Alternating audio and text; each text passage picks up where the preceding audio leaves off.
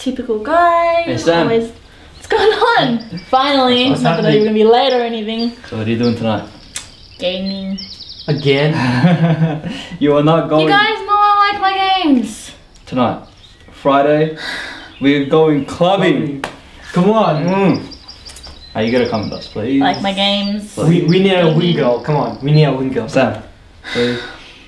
Fine. One line. But no more tequila shots or any guys.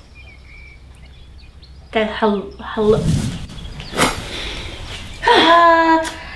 So I'm guessing you want to go out clubbing, eh? She needs to go out.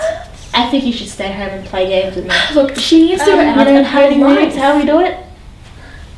It's not all about games. Hey, she has multiple lives, okay? She's a gamer. She doesn't need to go out and go clubbing. Yeah, okay. Gamers have multiple lives. How about this? You get the exact same adrenaline, the exact same fun pwning noobs. Think about this, being last alive on Search and Destroy. Your whole team's depending on you. It's a good feeling. All you do at the club is, I don't know, get drunk and you feel shit in the morning. Who cares? Stay home and play games.